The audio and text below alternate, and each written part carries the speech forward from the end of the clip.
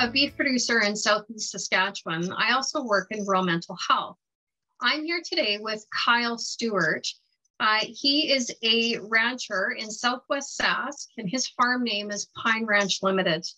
Kyle and I are both research partners on the Farmer and Rancher Mental Health Initiative. Thanks for joining me today, Kyle. Thanks for having me on. So what are some things that you do to stay on top of the stress of being a rancher? I make sure I eat properly, get enough sleep. I know that's hard at times with whether you're combining or silaging or shipping calves or whatever. But if you can, I find if I can make sure things are all set up before we get to them busy times, that seems to help. Having a good game plan for each day, what you want to get done, I find that helps too. So when you get up in the morning and you know what you're going to do, you're not having to deal through all that in the first thing in the morning. Those are kind of some big things that are some smaller things that help. Are there any tips or strategies for managing stress that you would like to share with producers? One thing that I found really helped was if you're having a bad day or feeling that you're at a low or something, even if you just talk to a friend who's in the industry who understands the same challenges you're going through. I mean, that seems to do a lot in my experience for both people. You don't know what they're going through in a day, and I mean, they could be at the same point that you are, and just talking about it, getting it off your chest, I know that sure seems to help. And I mean, just the feeling of getting all that off your shoulders, and it definitely helps. And worrying about things that you can't control, I think, is a big waste of time. Something my wife always tells me is worrying is like sitting in a rocking chair. It gives you something to do, but you don't go anywhere. I think that's really important. Things like weather, calf prices, grain prices. I mean, you can worry about that all you want, but at the end of the day, it's not going to change anything. If you spend more time thinking about the things you can control, I mean, how you're going to market your calves or yearlings, or what improvements you want to do to your place. Another thing I find really helps is not focusing on the things that are going wrong, but the things you've done in the past. Sure, grazing plans, cross fence and different things you're seeding for forage. If you kind of build yourself up on the things that you've done in the past to make it better, instead of focusing on the things that have gone wrong or look like they're going to go wrong, because most of the time the things that are going wrong you got no control of. And I think that's a lot of it too, is you gotta find the things that drive you to keep going.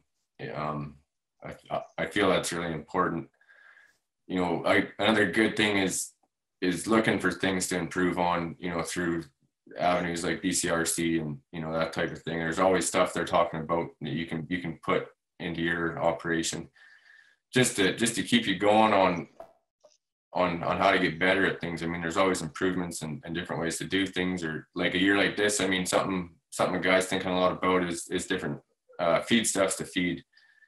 I mean, that's if you think about how far we've come in feeding different stuff to beef cows from 100 years ago, I mean, it's pretty interesting what we've accomplished that way.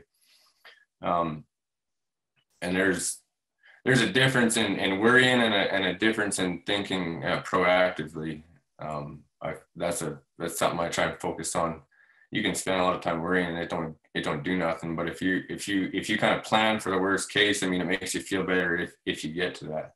Those are all really great points, Kyle. I think that it's really important that you pointed out to recognize what's within our control and what's not within our control. And I think it's important that we share with producers that factors involving the weather, like the fact that it hasn't rained, and if you've run out of water on your farm, that does not make you a failure as a producer. The weather does not have a direct impact on you being a failure. You're not a failure. That's the weather. Is there any kind of last words of wisdom that you'd like to share with producers? I think there's a big stigma in when you hear mental health. I mean, it's kind of like when the average person hears GMO, you think it's a bad thing, when in fact it's not. And I mean, mental health, I think, is much the same, where it's not a bad thing to talk about. I mean, mental health, when you talk about it, doesn't mean that you're off your rocker. It means that you're dealing with the same thing a lot of people are. And I think the more we can talk about it, the more people will feel better about talking about it and feel better about what they're going through. I mean, if you can compare farmers and ranchers, say, to athletes in the way that they've dedicated their whole lives into being good at something.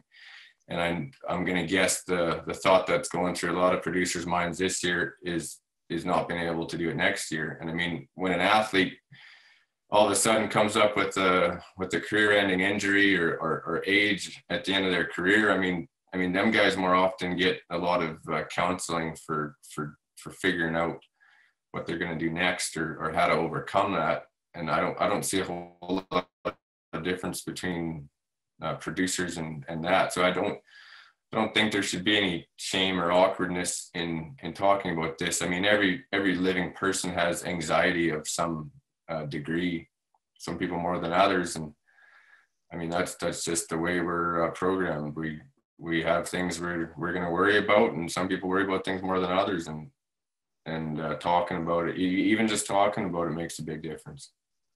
Thank you very much, Kyle, for collaborating with myself and the Saskatchewan Cattlemen's Association.